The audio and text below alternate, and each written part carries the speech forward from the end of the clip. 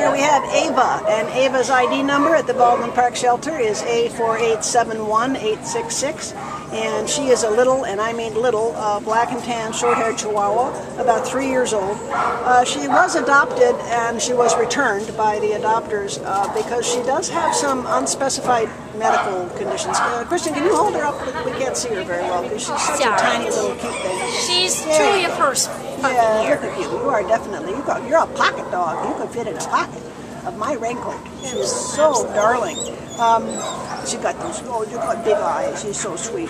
But she is going to have to be seen by an outside vet, and she will be adopted with a medical waiver because it's kind of vague. We don't know what's wrong with her, but she doesn't seem to feel well, and she walks a little funny, but you know, she's so sweet. And she's so very sweet. Cute, and such a little tiny lap dog. And shows signs of housebreaking and good. gives kisses and just curls up with you, loves people. Oh, she's so She's just a precious little girl. She's so darling. Oh, sorry, there you go.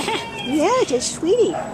Yeah, when Kristen put her down, and she kind of took off. She was, she can move when she wants to. I would say she'd be better in an adult household or with older children because she's tiny. There's something. Well, it's not only that, but it sounds like what's wrong, like something to do with the head. Oh.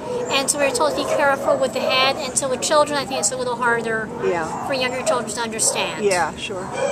Well, she needs some special attention, and she deserves to have it. She's going to be a real special little pet. Oh yeah, she'd be worth it. She'd definitely be worth it. So if this is a kind of little puppy project that you feel comfortable with, please come and help her. She needs some very special attention, and you are going to be rewarded because she's a special sweetheart. If you want a dog that's going to get you attention, this is the one. Every time you sit down in a cafe, people are going to go, "Hey, who's that doggy?" Yes, you're such a sweetheart. Please come and help Ava. She's got some kind of medical issues that we don't really understand, but you know, there's somebody out there. You guys can help her.